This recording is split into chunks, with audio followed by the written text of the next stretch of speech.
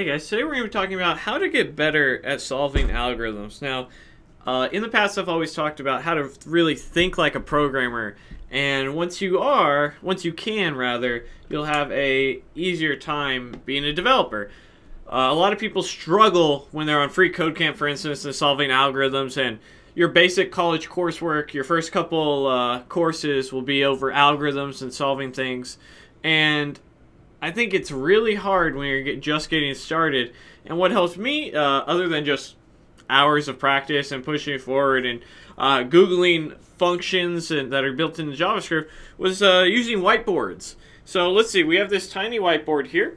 And this is an example of how to reverse a string, right? Now I want to let it be known that it's not the size of the whiteboard that matters, but how you use it. But it doesn't hurt if you happen to have a big whiteboard. Now, it doesn't mean you're any less of a man if you got a small whiteboard or a big whiteboard, but it's about how you use it, right? So, all right, enough with the penis jokes. But let's take this example for here. And by the way, I use whiteboards all the time for a lot of things. On here, if I want to just have something in my lap, you look over to my shoulder here. I have another whiteboard in the corner there that I usually write ideas down, and I used to solve algorithms on that. On the one I just held up, what's on here is some basic architecture, and this is just for me. So if I was going to write this out for other people, but basically this is architecture for a document in the MongoDB Mongoose database.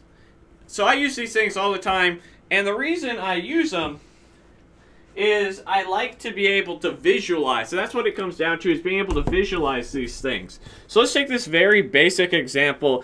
And this is from the last time I used this, which was to answer this exact question to a subscriber who asked, how can I get better? Get yourself a whiteboard. That big one I got was $9 at Walmart. You can get any of these for somewhere between $9 to $20, right? So it's worth the investment for the relative small amount of money.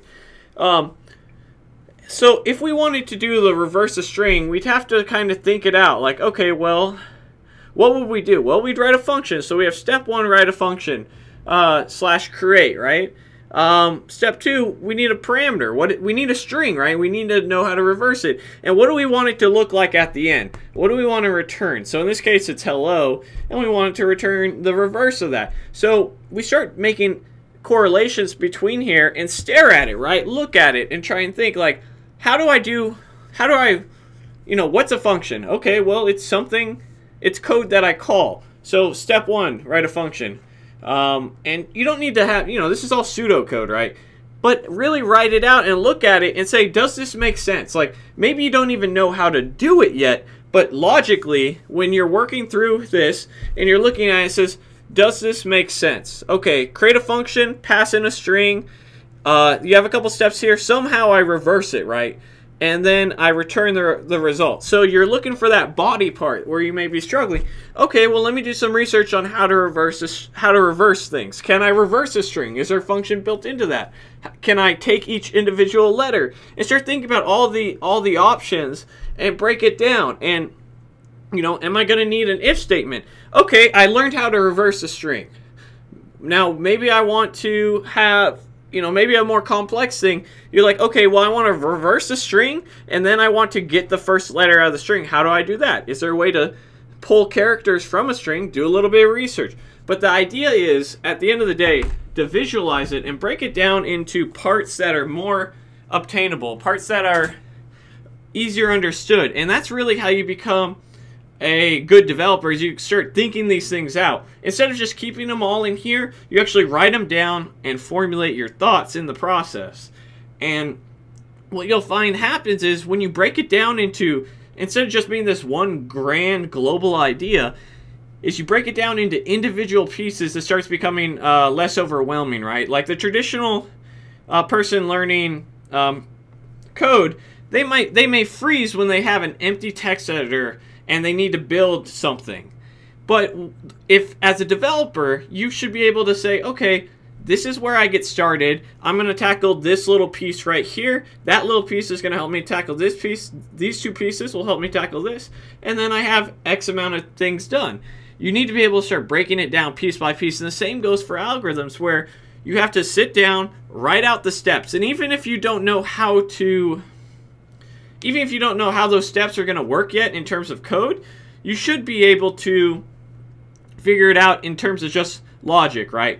I need to reverse a word. That's pretty straightforward. So somewhere I need to get a word, right? And then with steps, I need to transition the letters. You could say something like that. And then I need to return the word. All right, now we have kind of a general theme, and you start breaking up piece by piece. And that's how I got better with algorithms, is I started writing it out in steps that I could understand, and then I started seeing how I could accomplish each individual step and start just getting the checks on each one of these, cross them off the list, erase them, however you like to do it. And eventually it didn't become so intimidating and got a lot easier. And I'm not the best at it, but it is something that you need to get good with, because a lot of job interviews are algorithm tests, unfortunately. I actually think it's an awful idea. That could just be because I'm not the best at it, but who knows, maybe I'm biased. But that's my 2 cents. Get yourself a whiteboard, start drawing it out, visualizing it, hit the steps piece by piece, draw out what you know, and just start investigating after that. And it'll get easier the more you do it and the more you learn. As always, guys, don't forget to join our Facebook group, Code Tech and Caffeine. The link is in the description. If you want to support me, you can at patreon.com/codingtutorials360. I'll see you guys in the next video. Thanks for watching. Bye. Hey guys, thanks for watching the video. If you're interested in coding bootcamp, check out devmountain.com, where housing is included in your price of tuition. And don't forget to like, comment, subscribe, and share, and support me on Patreon. I'll see you guys in the next video. Thanks for watching.